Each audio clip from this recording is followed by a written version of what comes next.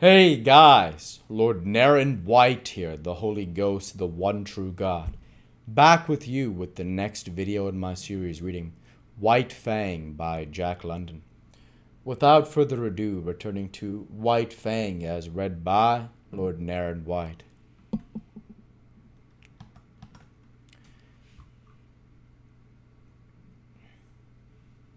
She lifted her lip at him in an old snarl of menace, and memory became clear. His forgotten cubhood, all that was associated with that familiar snarl, rushed back to him. Before he had known the gods, she had been to him the centerpin of the universe. The old familiar feelings of that time came back upon him, surged up within him. He bounded towards her joyously, and she met him with shrewd fangs that laid his cheek open to the bone. He did not understand. He backed away, bewildered and puzzled. But it was not Kiche's fault. A wolf mother was not made to remember her cubs of a year or so before. So she did not remember White Fang. He was a strange animal, an intruder, and her present litter of puppies gave her the right to resent such an intrusion. One of the puppies sprawled up to White Fang. They were half-brothers, only they did not know it. White Fang sniffed the puppy curiously, whereupon Kiche rushed upon him, gashing his face a second time. He backed farther away. All the old memories and associations died down again, and passed into the grave from which they had been resurrected. He looked at Kiche, licking her puppy, and stopping now and then to snarl at him. She was without value to him. He had learned to get along without her. Her meaning was forgotten. There was no place in her for the scheme of things, as there was no place for him in hers. He was still standing, stupid and bewildered, the memories forgotten, wondering what it was all about, when Kiche attacked him a third time, intent on driving him away altogether from the vicinity, and White Fang allowed himself to be driven away. This was a female of his kind, and it was a law of his kind that the males must not fight the females. He did not know anything about this law, for it was no generalization of the mind, not as something acquired by experience of the world. He knew it as a secret prompting, as an urge of instinct, of the same instinct that made him howl at the moon and stars of nights, and that made him fear death and the unknown. The months went by. White Fang grew stronger, heavier, and more compact, while his character was developing along the lines laid down by his heredity and his environment. His heredity was a life stuff that may be likened to clay. It possessed many possibilities, which was capable of being molded into many different forms. Environment served to model the clay to give it a particular form.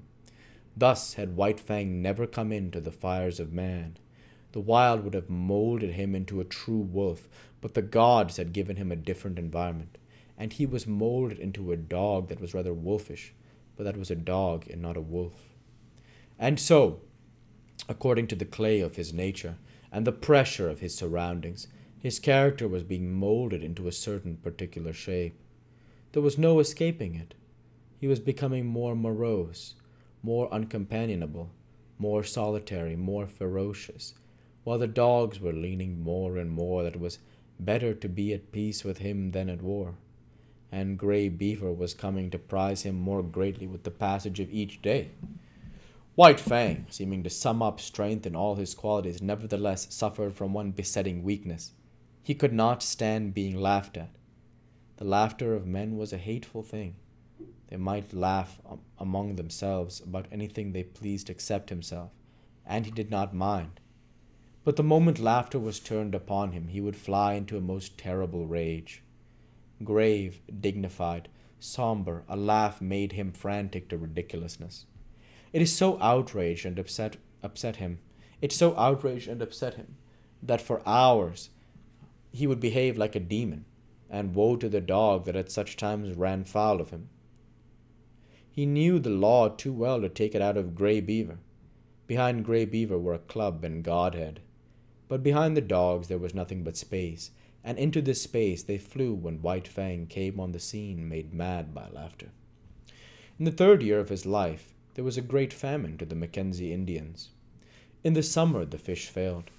In the winter, the caribou forsook their accustomed track. Moose were scarce. The rabbits almost disappeared. Hunting and preying animals perished. Denied their usual food supply, weakened by hunger, they fell upon and devoured one another. Only the strong survived. White Fang's gods were always hunting animals. The old and the weak of them died of hunger. There was wailing in the village, where the women and children went without, in order that what little they had might go into the bellies of the lean and hollow-eyed hunters who trod the forest in the vain pursuit of meat. To such extremity were the gods driven that they ate the soft tanned leather of their moccasins and mittens, while the dogs ate the harnesses off their backs and the very whiplashes. Also the dogs ate one another, and also the gods ate the dogs. The weakest and the more worthless were eaten first. The dogs that still lived looked on and understood. A few of the boldest and wisest forsook the fires of the gods, which had now become a shambles, and fled into the forest, where, in the end, they starved to death or were eaten by wolves. In this time of misery, White Fang, too, stole away into the woods. He was better fitted for the life than the other dogs, for he had the training of his cubhood to guide him. Especially adept did he become in stalking small living things. He would lie concealed for hours, following every movement of a cautious tree squirrel, waiting with a patience as huge as the hunger he suffered from, until the squirrel ventured out upon the ground. Even then, White Fang was not premature. He waited until he was sure of striking before the squirrel could gain a tree refuge. Then, and not until then, would he flash from his hiding place, a gray projectile, incredibly swift, never failing its mark, the fleeing squirrel that fled not fast enough. Successful as he was with squirrels, there was one difficulty that prevented him from living and growing fat on them.